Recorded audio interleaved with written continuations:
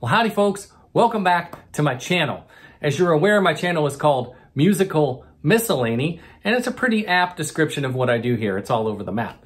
Once in a while I come up with an idea that's just kind of ridiculous, and I'm like, I have to do that now just to know what it sounds like. So today is one of those videos. I have here my Eurorack Modular Synthesizer, and this is the most expensive synthesizer I own. In fact, I think it's actually the most expensive musical instrument that I own.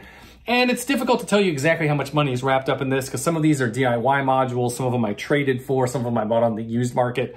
But if you add all these up along with the case and power, it's easily over $3,000. And this is the KORG Monotron Delay, and this is probably my least expensive synthesizer, or at least the least expensive one that has an input jack. I bought this for $59, brand new. What happens if I take my most expensive synthesizer and I plug it in to my least expensive synthesizer? Does it sound cool or does it just sound ridiculous? I don't know, but there's one way to find out.